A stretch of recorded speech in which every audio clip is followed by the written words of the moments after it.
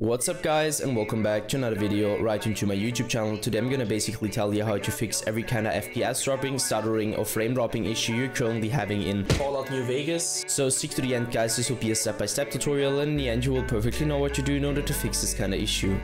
Before we start right into the video, I just want to let you guys know that I would really appreciate it if you would just leave a like, a comment or a subscription right into my YouTube channel. It would really make my day and help me out as a little YouTuber as I am.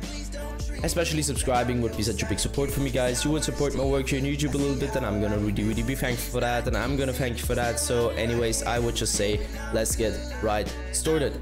So the first step I would recommend doing for everybody is gonna be to simply navigate to the very bottom of your screen, where you're gonna right click your taskbar and open up your task manager. So once you did that, I want you to navigate to the top left corner of your screen, clicking onto processes, and once you click processes, I want you to click CPU. And what I want you to do with CPU is going to be to end every single task which is currently having too much CPU or GPU usage at the moment. So one reason for that, I'm going to explain it. So too many applications, too many programs, too many games running at the same time in a low end or bad PC with too much CPU GPU usage will cause crashing, lagging or freezing and FPS drops, frame drops, stutterings, whatever. It will just destroy your PC. So just simply end this task. So once you're finished with that, I want you to end this task again. So the task manager.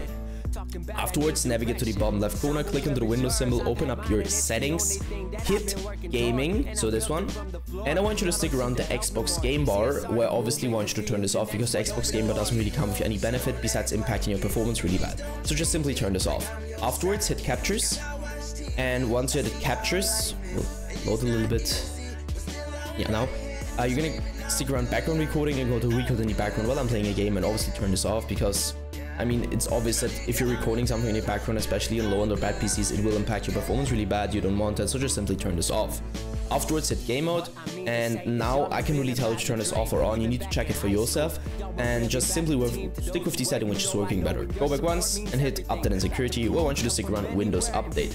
And I know guys, it's gonna sound a little bit basic, but trust me, updating every single driver you could possibly update on your PC will help you a lot of every kind of issue you're currently having, and also with FPS drops, frame drops and stutterings. So download the latest version of Windows, and once you're finished with that, I want you to simply end this task and search for your graphics card driver application on your PC or your browser, and download the latest version of your graphics card driver just to provide the best possible performance in general for your PC.